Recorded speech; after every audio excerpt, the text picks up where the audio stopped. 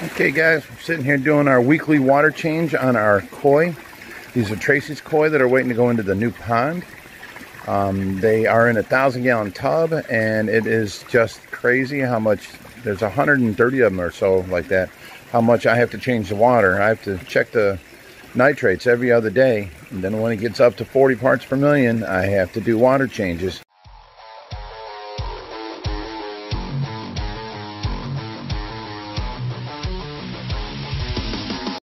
So we're doing like a 75% water change once a week. But to do that, what we did was we set up this pool here, and we can fill it with water the day before and let it get the exact same temperature and dechlor it. And then we can drain that out almost all the way and fill it up with nice dechlorinated, same temperature water. And they seem to just spread out in it. They love it.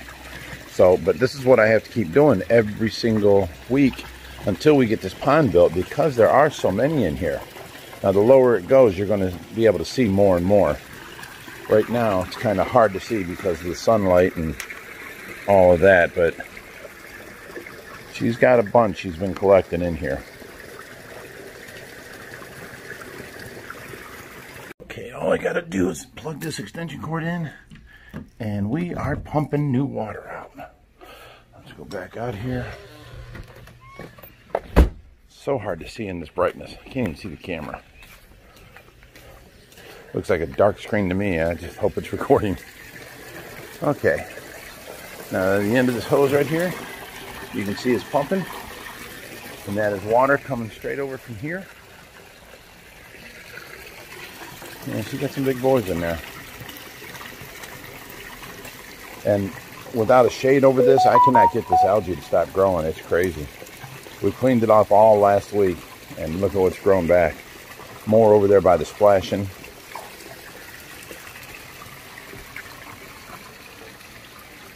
And then this tub here, we got to do a water change on it next. And this is for when we get koi in, or goldfish that we can give out, or koi that we can give out, we put in here, and we quarantine them over here before they touch that pond. And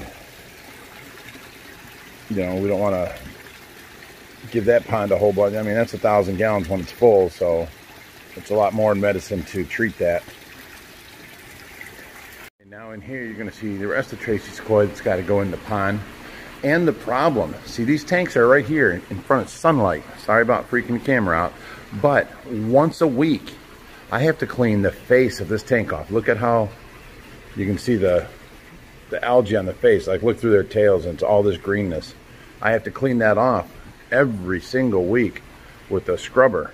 And it's hard to get over in front here with all this plants and stuff. So I try and do it from behind, but then you can't see the face that you're working on. But you know, they're still pretty in there. I just got to clean it up. And all of them koi will be going together in the back pond.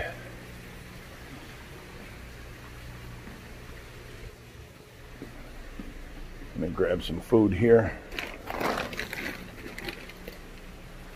All right, where you at, Brutus? Give everybody a treat. Here you go, buddy. Hi. You ready?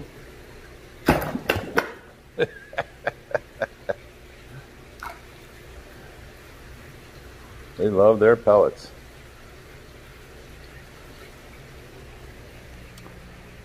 All right, let's walk around out here. I can't wait till I get the storage in the barn built where I can put all these tools out there and not have to worry about them here. Oh, Sarah, Eva, and her mother came over yesterday, and they gave us some more of these, what are these called? Not daylilies. Oh, geez, I can't remember the name. These things. As soon as someone says the name, I'm gonna be like, that's it. But they gave us two more of those, so we got those two on the stairs right there, just getting some water soaked up into them before we submerge them. And then they gave us a perennial for out front. Oh, look at this big leaf. It's so nice and new. I'm waiting for this whole plant to come this way because the light's over this way above it. And we got some spider plant babies started. We're going to put them in the waterfalls.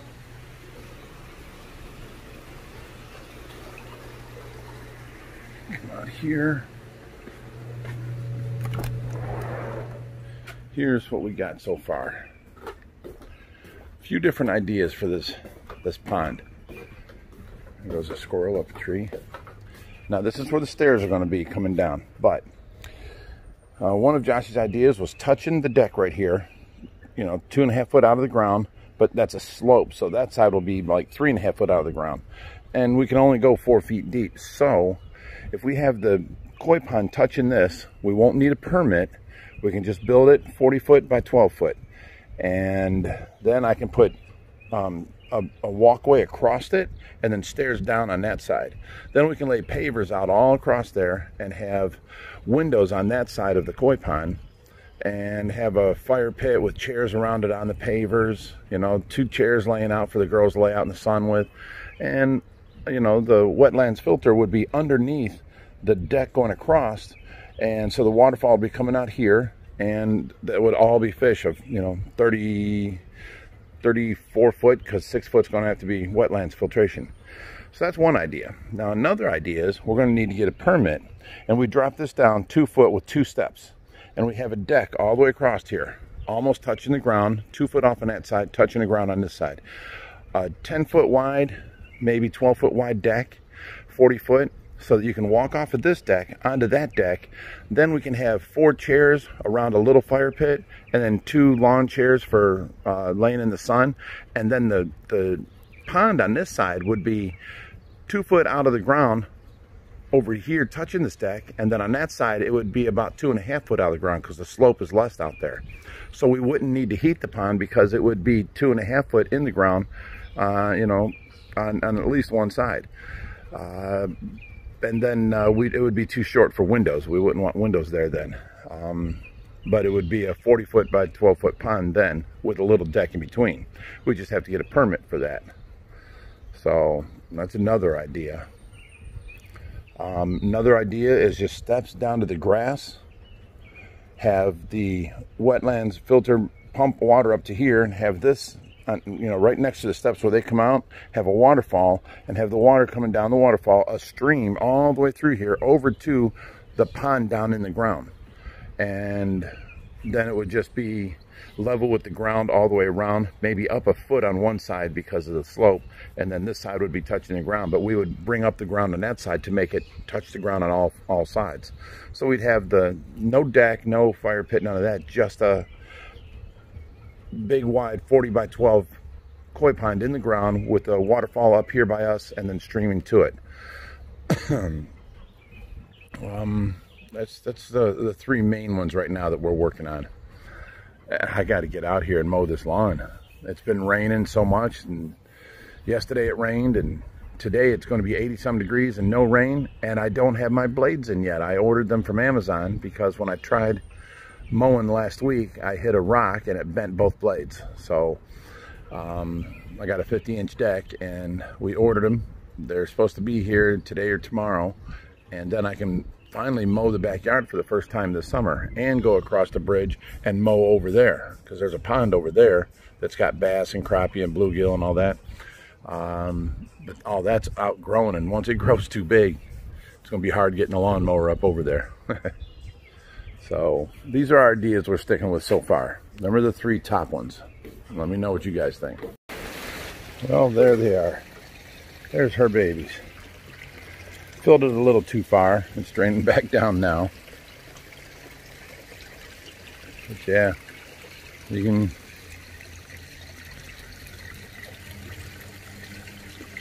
see the size there. They're all over. She absolutely loves these 2 orange ones right there.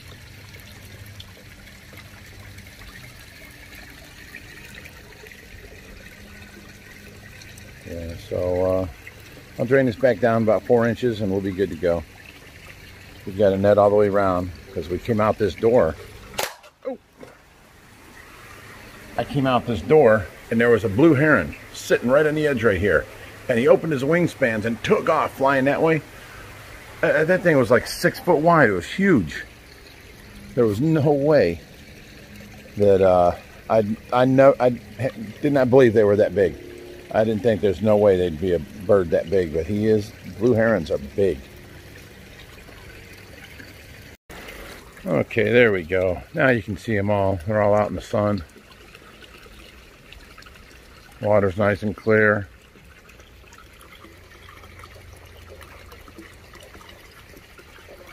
So yeah, once a week we got to change this water because there's so many of them in there. And now it's hot and they want to eat and I have to feed them daily. So definitely once a week we have to change water. It's crazy.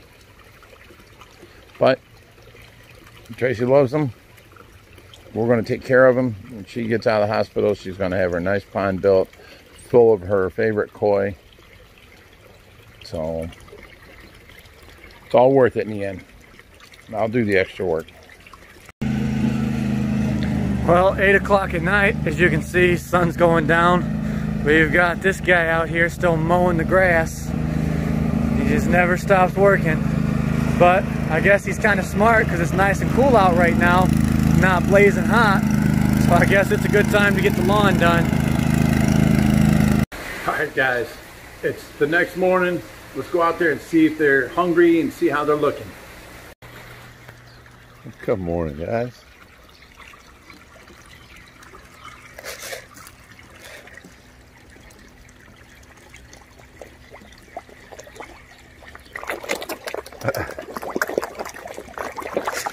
Little piggies. Look at you guys go.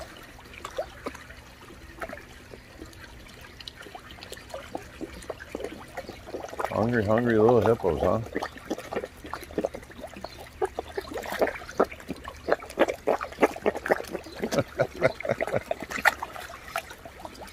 Tracy just loved this.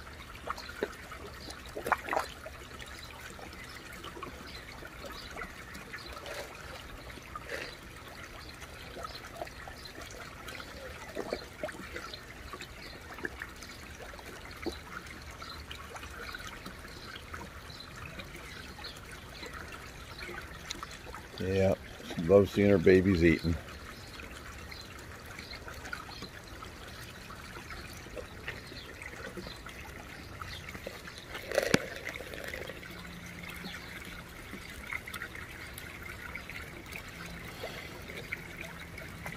Well, let's go and feed the ones inside and see how they eat.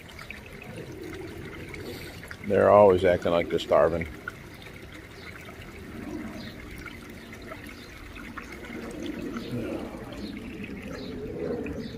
Okay, there's these guys here. I cleaned the front glass off.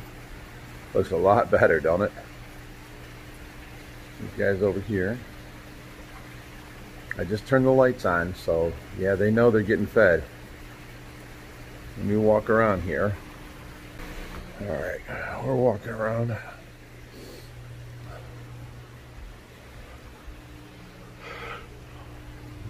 I love that universal rocks on the side there. So nice.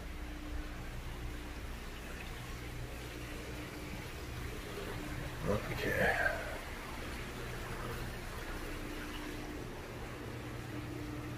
This is the back side. You never get to see this side. Let me move it out some a little bit. There we go.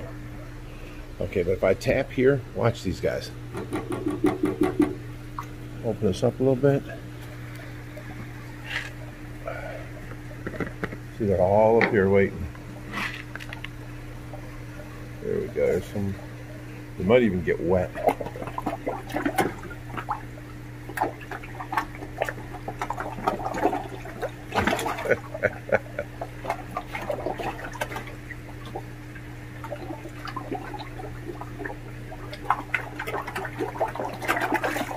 Ooh.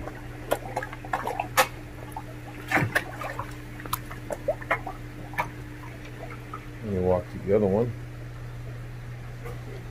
No, it's dark back here, but it's early morning. I think it's 6:30 right now. Ouch. Let me see if I can get back in here. Right here's where I want to be. Okay. First, let me tap. Let them know food's coming.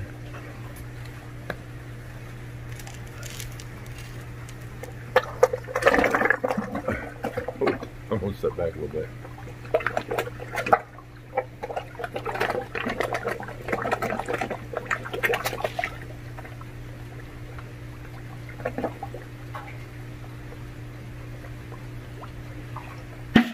Whoa.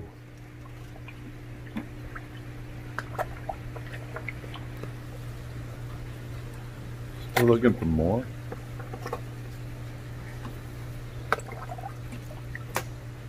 He just got my whole arm wet. And that's what it's like to feed the koi every morning. Oh, back off in here. Go back through the jungle here. Yeah, you see the carpet there, and that thing's leaking right there. See the black spot on the roof? We had a roofer out here. They want 30 grand to do this roof. Me and Josh are gonna have to get up there and do it ourselves because we did it when we moved in here. It was a heck of a job. We worked like 3 days straight on it. We sealed the whole rubber roof. Oh, excuse me. Get back around the front over here.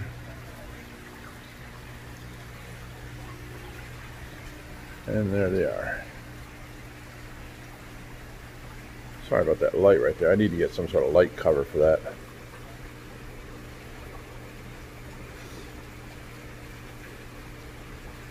Now, you know, some people have said that, you know, that's too small of a tank. That's a 190 gallon tank. And it's just fine for them waiting. As soon as we get this pond built, they're going in there. I had to spread them out. Otherwise, they have to go in with that 1,000 gallon tub outside. Or I have to set up another pool for them somewhere that'll be completely in the way. But I've got water running through them. So it ain't like the water's going to go bad. They're on a constant, steady run through. So this water's running up through them and then running back to here, through the river, of course. And so the filtration's good enough for them. It keeps the water clean. Like I said, though, once a week I got to clean the algae off. You can see I cleaned this one, didn't clean that one yet. I have to get over in the middle there. It's rougher. I was hoping that Josh would get over there and do that. But good morning, guys. I might as well give these guys a little treat too while we're here. They get fed at night, but every morning I come out, I try and give everybody a treat. Like Brutus here, he loves his pellets.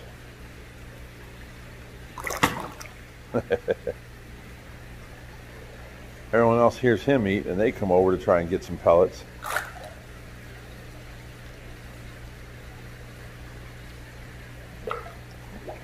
Even the gar's eating pellets. You see that? Ooh, that was not nice. And the new albino catfish we took out of the 2200 because he was starting to go after the smaller fish in there. He's doing good over here. And then the new arowana that we just got, a 30-inch arowana right there. He's doing good in here. We've watched and watched and watched. He hasn't jumped. A lot of times the jumping is from being in smaller tanks. So you got an arowana 150, they want to jump. You got to keep, you know, weights on your lids. But he hasn't jumped being in this big tank. So we're getting lucky there. Well, anyways, hope you guys liked today's video. This is what we're doing to get ready for Tracy's pond. We're going up in the next couple days to Greg Woodstock's to pick up all the stuff he's donating for the pond. So you guys can get a chance, go check him out on his channel. He's got, I think, 150,000 followers. And he's doing pretty good. So check him out and, you know, show him some love for helping us out here at the OFR. And we're going up there, so I'll have another video of the playland up there and his new Turtletopia. We're going to take a video of that. And we're also going over to Ed Bailou's house. They just got done building a brand new pond for him with a like sunken in hobbit house around the side of the pond, down in the ground, and huge, beautiful pond. So Ed's all proud of it. We're going to go video that, and then you know, we'll be heading back, and we can get started on the backyard pond. So it won't, excuse me, it won't be long now, and all these koi will have a big old home. Remember, we have plenty of extra biological bacterial, filtration here waiting to go onto that pond as soon as it's built, so we can put fish right in and it'll go through a mini cycle, which is way less harmful than fish. Nobody will die, nothing like that. So stick with us and keep watching, and of course, if you guys like, hit that subscribe button and share these videos. It really helps us out. So till day after tomorrow, stay fishy, my friends.